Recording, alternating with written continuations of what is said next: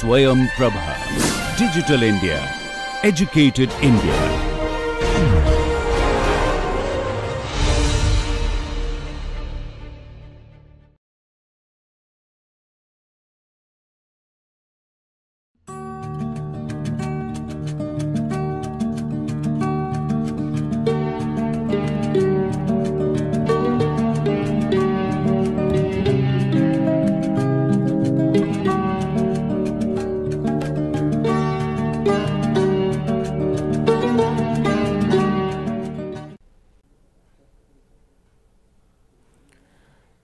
In this lecture, we will continue our discussion on the dissipation and dispersion error that we have been discussing in the last lecture.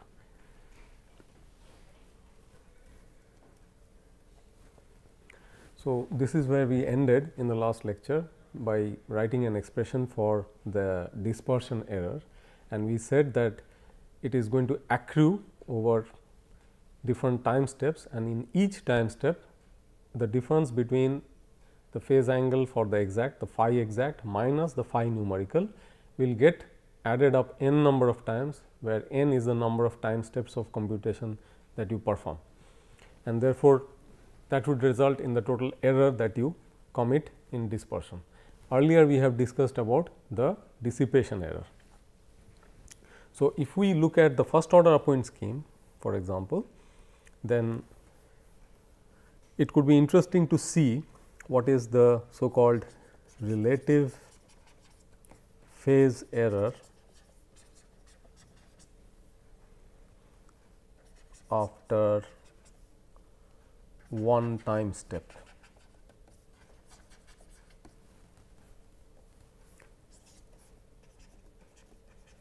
So, here what we are doing is we are taking a ratio between the phase expression which comes from the numerical scheme. Here in this case it is first order upwind, and the exact expression we had earlier derived. So, that will be in the denominator. So, let us write down the expression for phi for the first order upwind scheme. So, here we have minus c sin theta divided by 1 minus c plus c cos theta. So, tan inverse of this by it was minus c theta, which is the phi exact.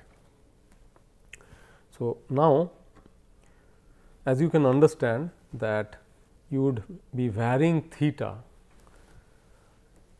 over the entire range of phase angles in the wave number space from 0 to 2 pi, and then you could also change c. So, c is essentially a parameter which you can choose based on the constraint that c remains bounded by the CFL criteria, which we discussed earlier.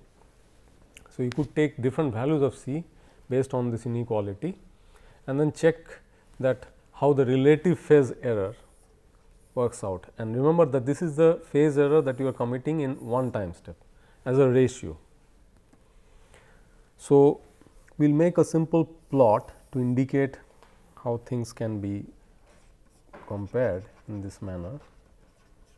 So, what we are plotting is essentially phi numerical by phi exact, the first order upwind scheme.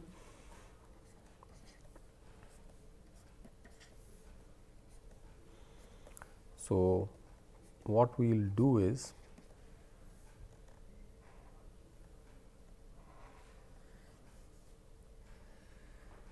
we will first draw a unit circle,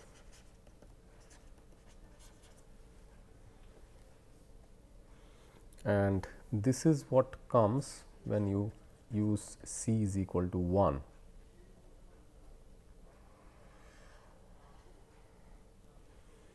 While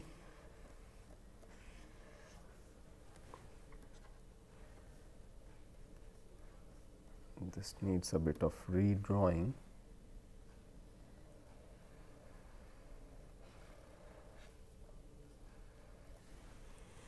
While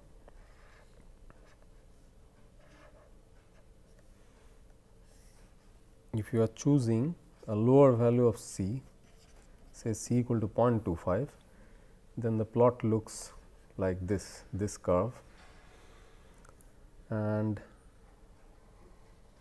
if you choose something like 0.75,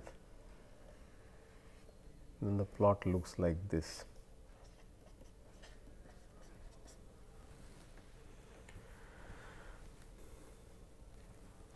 So, we will try to jot down a few points.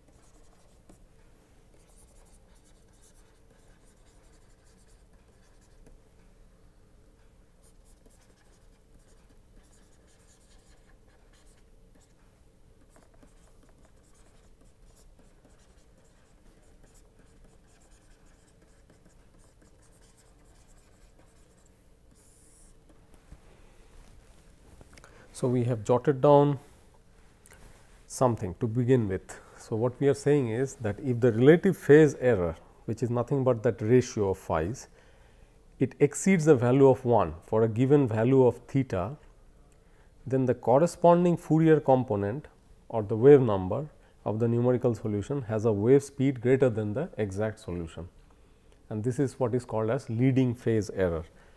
Now, what does it mean? Let us go back to the definition of theta. So, in the wave number space, we had defined theta as the wave number times the grid spacing, the spatial grid spacing, k times delta x. So, for a given theta and also grid spacing, you have a given wave number. That means, as you vary theta, which we are showing in this diagram, you are essentially addressing different wave numbers. So, as the wave numbers change, we are finding that the phi numerical by phi exact is taking up different values, and the paths are different if the CFL number is also different. That means, for a chosen CFL number, it means that over the range of thetas, as you follow that loci, there is no guarantee whether you will be following the unit circle, where phi numerical and phi exact are in match with each other.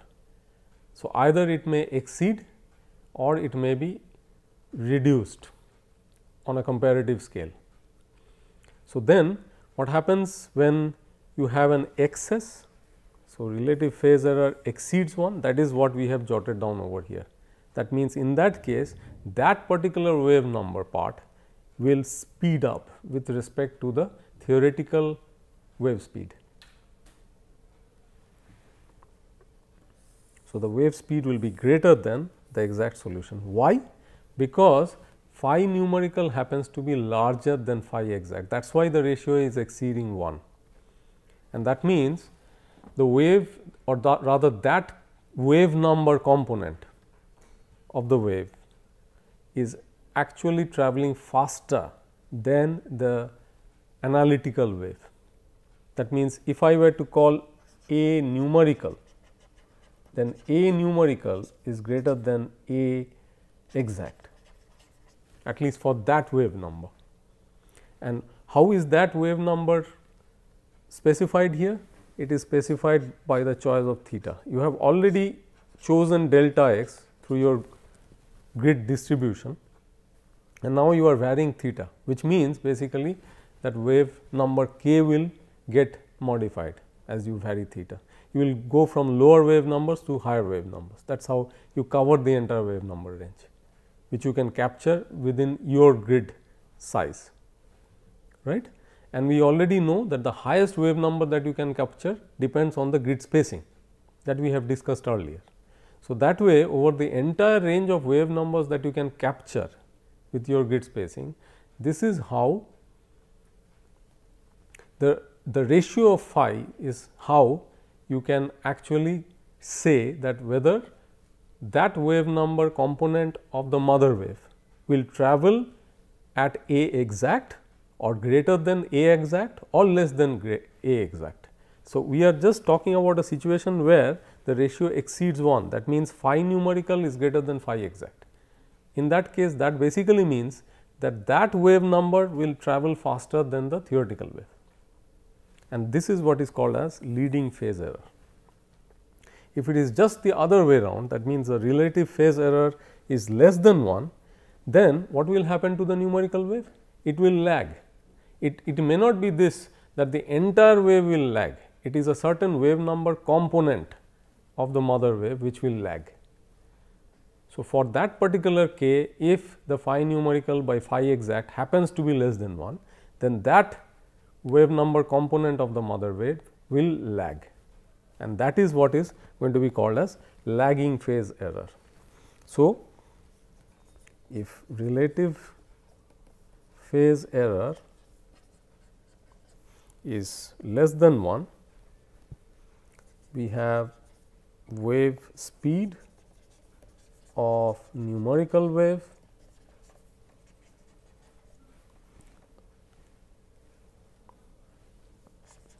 less than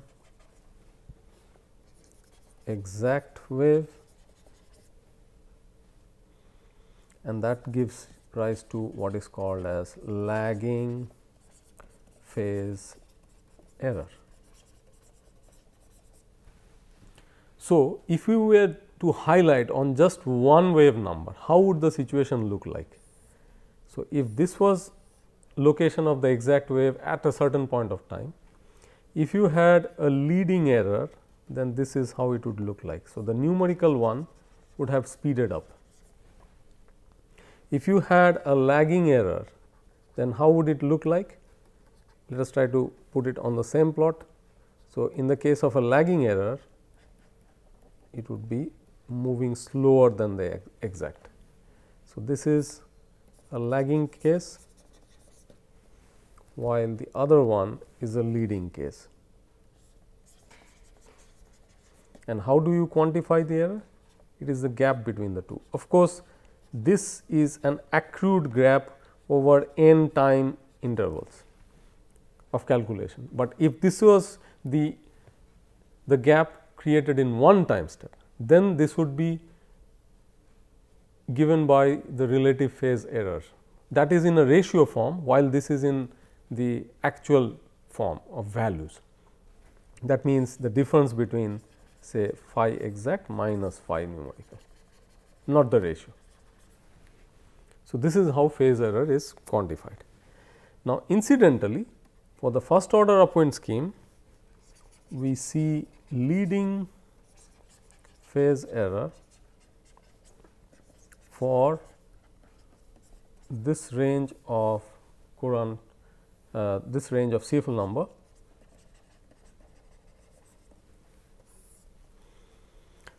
and the lagging phase error for a lower range. That is why in the previous plot we had seen, if we go back and check in this figure, that for lower values of C, that is say 0.25, less than 0.5, what are we seeing? The ratio happens to be less than 1 everywhere.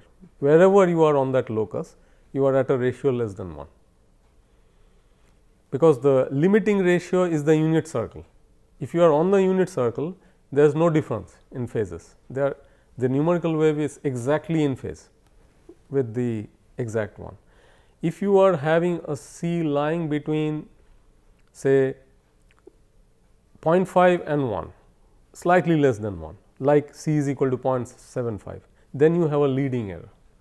That means, the numerical wave is going faster for a wide range of wave numbers. Only for very small wave numbers is it close to the exact wave, but the more we go to the higher wave numbers, it is having an increasing gap between the exact wave and the numerical wave.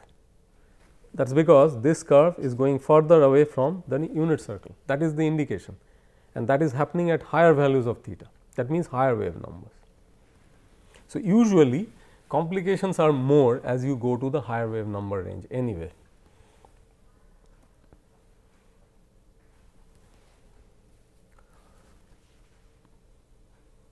So, we discussed quite a bit on the dissipation and the dispersion kind of errors for wave propagation problems. Now, we are going to discuss another aspect of the linear wave equation, which is often called as modified partial differential equation approach or equivalent partial differential equation approach. So, a little bit of recapitulation of what we have already discussed about. So, we have discussed about the upwind technique for doing finite differencing of the linear wave equation, and we understood that upwind technique is essentially a first order accurate technique with accounting the windward or upstream direction of the propagation of the waveform, and we found that when A is greater than 0, it is equivalent to using the FTBS scheme, the forward time backward space scheme. When A is less than 0, it is forward time forward space scheme, and we understood that from von Neumann stability analysis, this is the range of CFL numbers which need to be used. Now, we are going to discuss about a technique by means of which we use the Taylor series expansion for replacing the terms other than u I n in the finite difference expression for the first order upwind scheme. So, in the first order upwind scheme, we have terms other than u I n.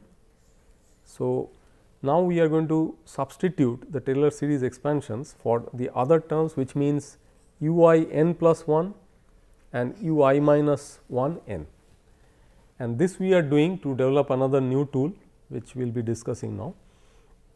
So, let us see how we go about doing that.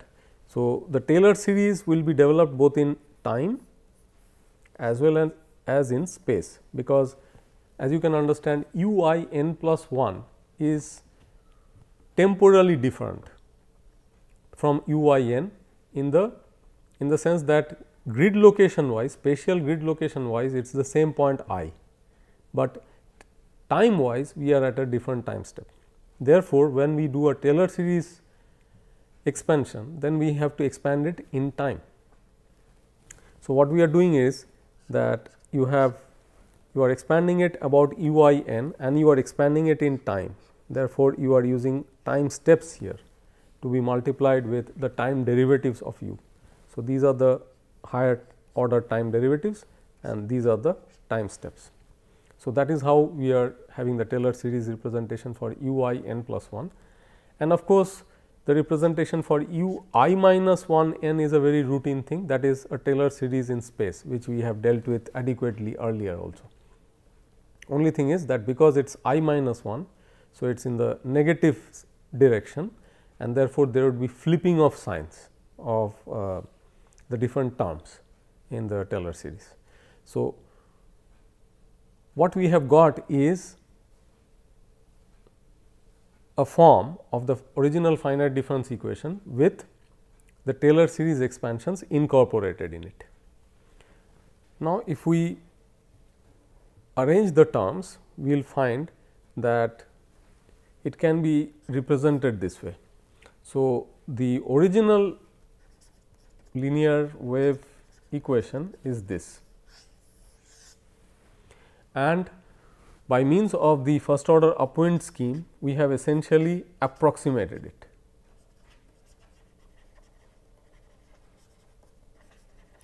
So, when we approximated it, we ended up generating error terms, which are truncation error terms, and by means of the Taylor series approximations we have essentially generated the total truncation error terms here on the right hand side of the equation. So, the left hand side of the above equation, it corresponds to the exact wave equation, while the right hand side is the total truncation error due to the particular numerical discretization that you have used. So, it is very specific to only the first order upwind approximation that we have used. For a different numerical scheme, the truncation error would look different as well.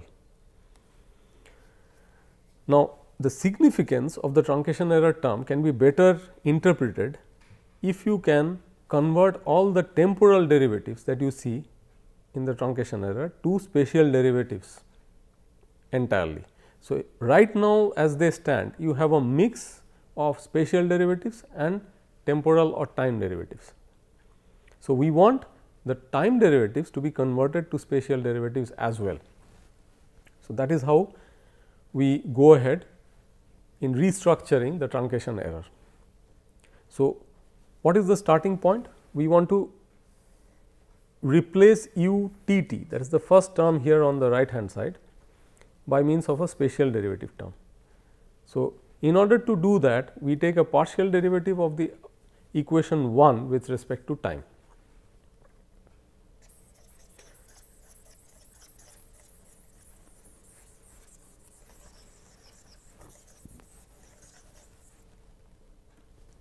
So, when we do that, that means when we take a partial derivative of equation 1 with respect to time, we come up with equation 2. So, you can see that it is nothing but equation 1 with a partial derivative in time added to each one of the terms. And then we do another operation, we take a partial derivative of equation 1 with respect to x and multiply the resulting equation by minus a. So, what do we do in this step? We take a partial derivative with respect to x, that means the first term now has u t x, because you are taking a partial derivative with respect to x. So, originally it had u t, now it has u t x. Originally the second term had u x and now it has u x x, and so on.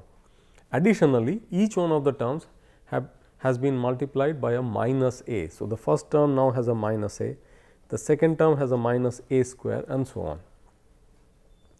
So, we have ended up generating two equations here, the equations 2 and 3, which we will further use to replace the u t t in equation 1.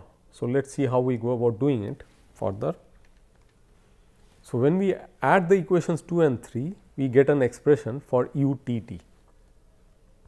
Now, what does this expression contain?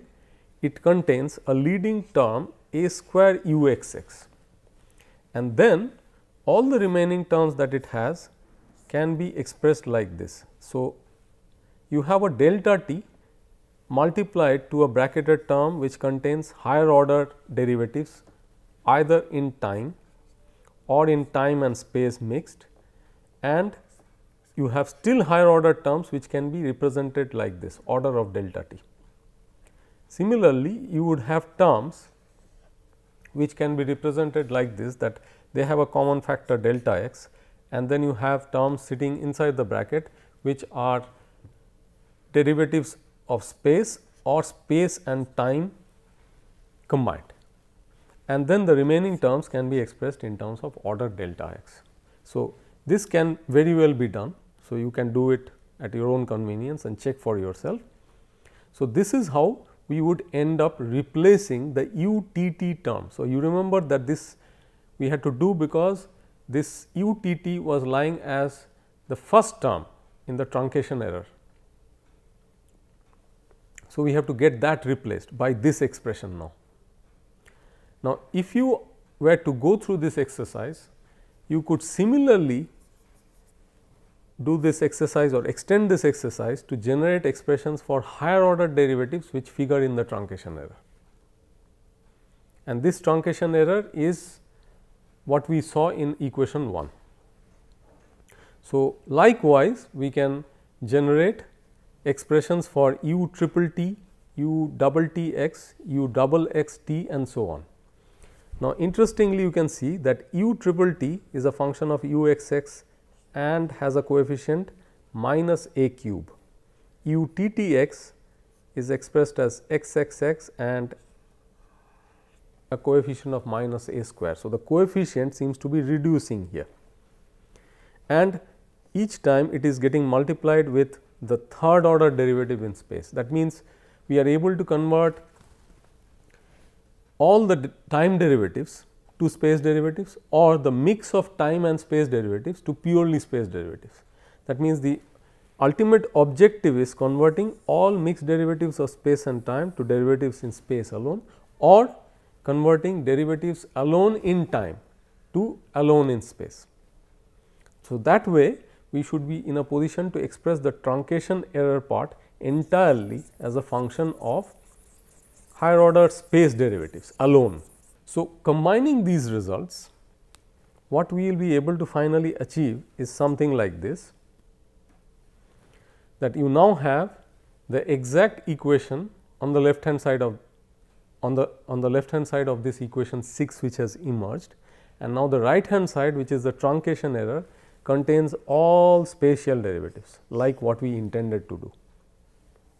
And instead of writing still higher order derivatives, we have bunched them up in terms of higher order terms, which would have delta x cube, delta t cube, or mix of delta x square, delta t, or delta x, delta t square, which are essentially third order terms.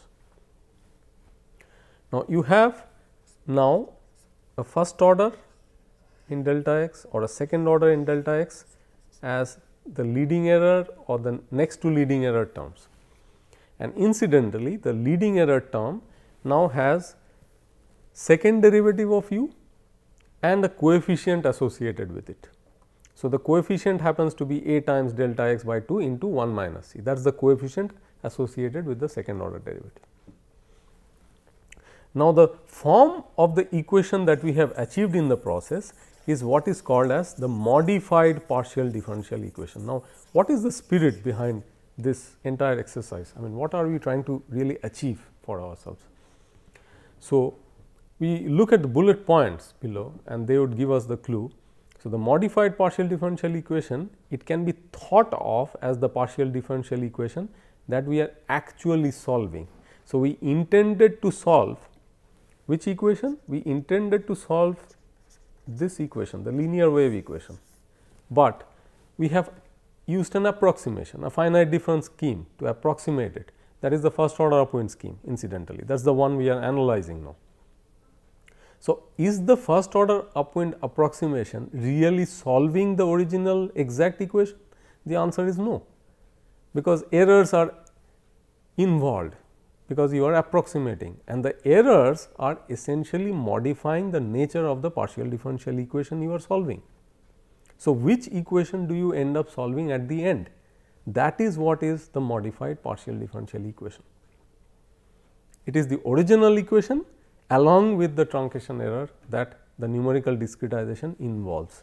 That is what is called as the modified partial differential equation, and that is what we have in equation 6 for the first order upwind discretization of the linear wave equation.